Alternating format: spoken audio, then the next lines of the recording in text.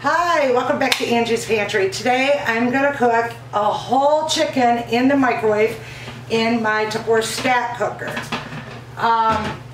It's going to take, let's see, it's 6 minutes per pound of chicken, and I've got a 5-pound chicken, so 30 minutes I will have a rotisserie chicken, because that's what it tastes like, just like a rotisserie chicken, and some awesome broth in less than 30 minutes. Let's get this going so I can show you how I do it. So now I've got the chicken all washed and cleaned out and rinsed out. I always cut off the tips of my wings. I don't know why, because I'm a little anal.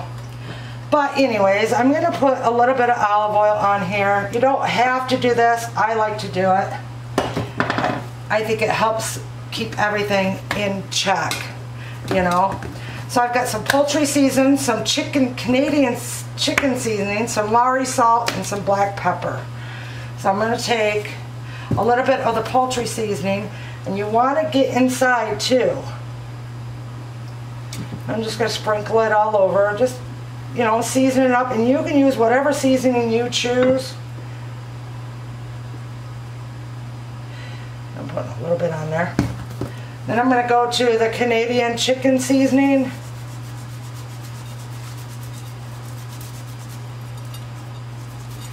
Inside and out. Some Lowry seasoning salt. We use a lot of it. Now you can use kosher salt if you choose, or sea salt. Whoops, spilt salt, never a good thing. Black pepper. And this is restaurant style ground pepper. Love it.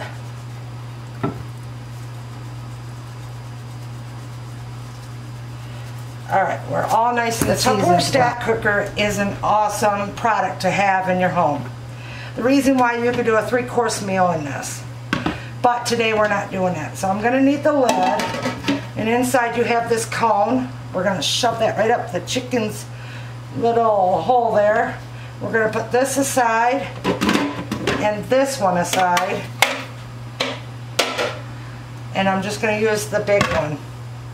Then I'm going to take the chicken and set it in there, breast side up. Put the lid on it. Put it in the microwave for 6 minutes on high heat, and it shall be done. I'll be back when it's all ready. It's been taken out of the microwave. It looks beautiful. It's rested for 5 minutes now. This is what it looks like.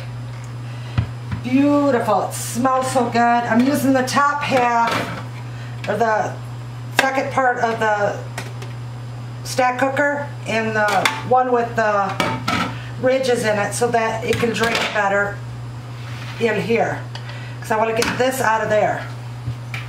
And I'm going to use that stock for my chicken soup. So I'm just going to stick that right in there, take the cone out. Oh, it smells wonderful, guys. I wish you guys were here. Smell-o-vision.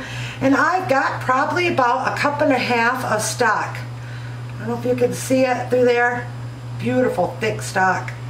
And that's no water added to it. That's just from the chicken. Now I can either freeze that and use it at another time, but like I said, I'm going to be making some more recipes out of this one chicken for my household. I've got about maybe 3 recipes made for this. I will let it cool, finish cooling, and then I will take it apart.